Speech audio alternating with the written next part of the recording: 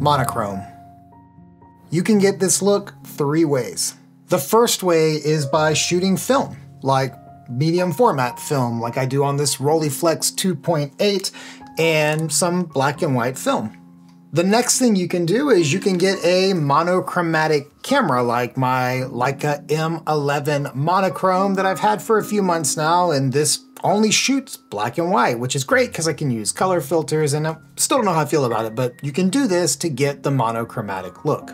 But I'm gonna venture out and say that most people use their digital camera, whether it's something like this Leica M11 or a Sony or Canon, a Fuji, a Nikon, and then in their post-editing, they simply convert that photo from a color photo to black and white, and you get that monochromatic look.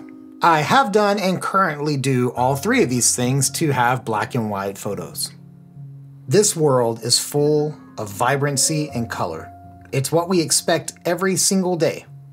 Black and white photography invites us to pause and take in something that is unnatural, a colorless world, where we can explore shade and shadow and the spectrum of highlights. Without color, each image becomes a study in contrast, in form, and in feeling. Even more, a black and white photo doesn't really age. It exists in a realm untouched by the trends of time, where light and shadows speak a universal language. In every monochromatic shot, there is a depth that draws us in. And of today's monochromatic film stocks, there is one that is universally loved. And today, we are going to bring the look of that film into the world of color. And I'm stoked to introduce Very Good Presets Tri-X. Kodak Tri-X 400 is a black and white film that's known for its contrast, known for its grain, and ultimately for its versatility in a lot of different lighting scenarios. This film was introduced around the same time as the Leica M system. This film came out in 1954, and since then it has been used in almost every genre of photography, but it got its really great reputation with photojournalism, with street photographers, and with people that were dedicated to making art. This monochromatic look has inspired generations of photographers with its timeless aesthetic, and its ability to capture moments with depth and character. If you're a part of the Patreon for this channel, you would know that this preset has been in development for many, many months as we dial in a digital version of this film stock. And I say this with every preset we release, you cannot fully replicate film with digital because film is a physical and chemical process and digital is a digital process of ones and zeros. But I've worked really hard to make this as accurate as possible to Tri-X. And today I want to show you what is included in the Very Good Presets Tri-X pack, how it all looks, how it behaves, and what you can expect across a range of digital RAW files. But before I do that, if this is your first time here, my name's Dave. I'm a photographer and videographer from the Bay Area of California. Be sure to subscribe to this channel. I post 2 videos a week unless something goes horribly wrong. I'm also the owner and founder of Very Good Presets, and you can check out all the links right below. So let's start by identifying what is included in the preset pack. There are 2 base presets. There's Tri-X 35 and Tri-X 120. On the 35 pack, you've got a high contrast and a low contrast. You've got a lower grain setting because Tri-X is a bit grainy just as a film stock, and you may not like that on all of your digital files, so there's a modifier to lower the grain. There's a modifier called Portrait Push, and what this is going to do is it's going to take skin tones and push them more towards white, because if you were to look at like a Google image search of Tri-X film, you're going to see portraits with Tri-X can be quite pale and white on the skin, so I wanted to give that option to push portraits to that spectrum. There is a pull, which is going to lower the exposure, and a push, which is going to raise the exposure. Both will affect the contrast. There is a sharpen modifier because a lot of times in black and white photography that's digital, you get a pretty sharp image, and this is especially true on Leica monochrome sensors. And so as you're shooting, you might like a sharper image than the preset is going to give you. That sharpen modifier is going to sharpen the image up, make it more clear, and make it a little bit punchier. And then we've got borders for both the 120 and the 35 pack. The 35 pack will bring black borders to your horizontal or vertical crops, and the 120 pack will give you white borders for your horizontal or vertical crops. The 120 is going to be the exact same family of modifiers. It do the same thing, but they are different depending upon what you're using. So on the 35, the high contrast is going to be different than the high contrast on the 120. What you're going to find typically if you shoot Tri-X 35 and 120 is 120 is going to have a bit more range of latitude. It's going to be a bit more gray and a lower contrast and a little bit of a more of a faded white point, whereas 35 is going to be a bit more punchy and contrasty, and so that's true of the preset as well. So let's jump in and just look at a handful of images and see how the preset works. So let's start with this landscape by putting 120 on, and that is our preset, and I'm gonna just raise the exposure slightly, and I'm gonna actually lower the grain on this one. When we lowered the grain, you can still see the grain in the sky, but it's not quite as it was before. Here would be the before. And with the lower grain, if you're looking at the sky, you can see what the difference would be. This photo was shot quite underexposed. Let's bring the brightness up and let's use the 120 again. Let's make it lower grain and let's use portrait push on this one. And I want you to notice how her skin brightens up with the portrait push modifier. Let's use that. Let's sharpen it up. And we're looking pretty great. Let's switch over to this photo from London. I'm gonna use the 35 on it. I'm gonna push it to brighten it up a little. I'm actually gonna bring up the exposure even more than that. I'm gonna come over here, I'm gonna crop it in a little tighter. And I'm gonna make this one high contrast just to embrace it. And that is how our 35 looks. Let's do another 35. Let's pull this one, make it high contrast, and let's put on a black border from the 35 pack.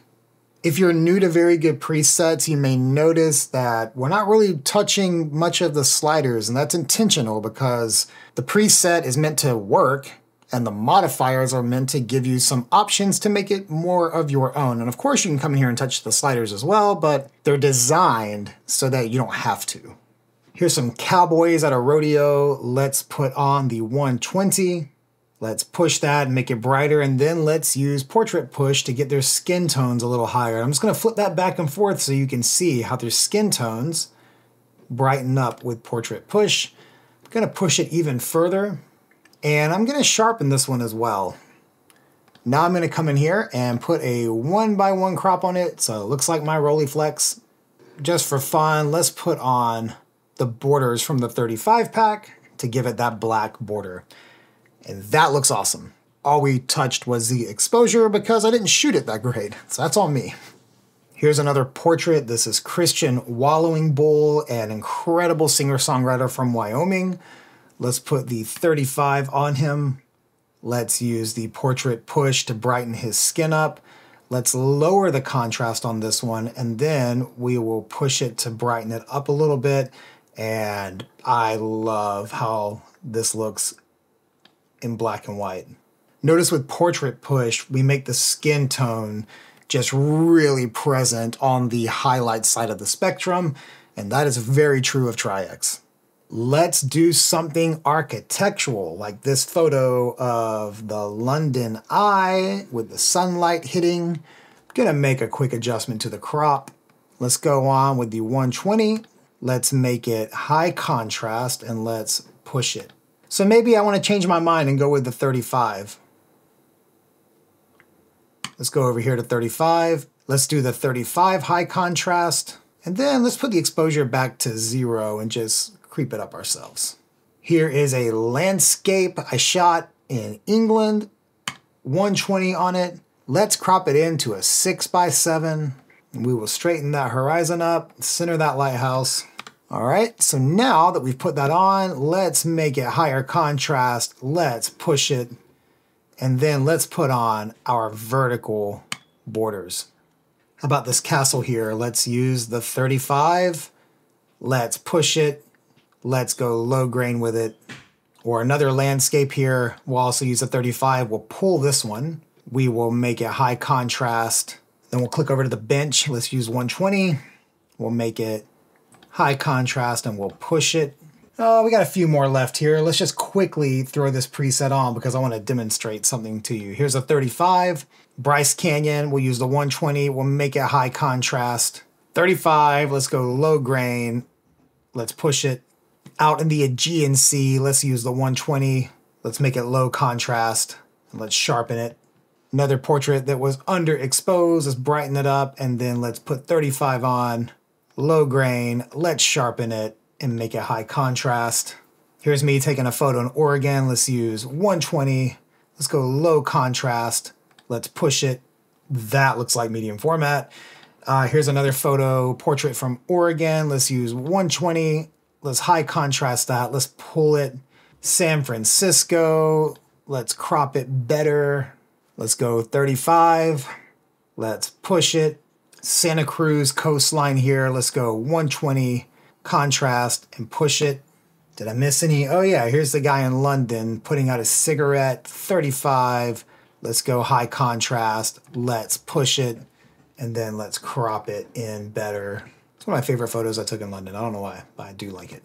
And I think we just did 21 photos. And now let's just take a look at what they look like as a gallery. And if you look at this gallery, it's very consistent photo to photo, even though we're talking about landscapes, portraits, travel, architecture, random stuff going on. And the other thing I want you to know about what you're looking at here is we've got a plethora of cameras from a 5D Mark IV to a Leica M10R to a Leica M11 to a Sony a7R IV. Like, these photos don't just represent one camera and one system the preset works on. This is across the board a bunch of random photos from random cameras. This preset is available today at the link below. It is available in Lightroom as I've just demoed. It's also available in Capture One, developed by Chris Prince, and he is this incredible Capture One technician. He does all of the Very Good Presets Capture One versions, and that's also linked right below. Both systems were developed together while being independent in the workflow so that Lightroom makes sense for Lightroom users and Capture One makes sense for Capture One users, but it's all there as you just saw it. If this preset is something you are interested in, you can get a discount by using the codes that are listed below as well, and save a little money on your purchase of Very Good Presets Tri-X. And as always, you can purchase this with confidence knowing that we are going to stand by it. If you send in a support request, you're gonna get a response. And we also periodically may update these presets, and when we do, we don't charge you for those updates. We say, hey, we found a bug, or we found a better way to do this, here's an update of it. It's very important to me, it's very important to Chris, and Very Good Presets as a brand, that you have an efficient and inspirational workflow to make your photos how you envision them. So check out the links below, check out Very Good Presets Tri-X. I hope you guys are inspired by it, you love it, and you embrace that monochromatic life. So go out there, have fun, make photos, and I will see you guys next time.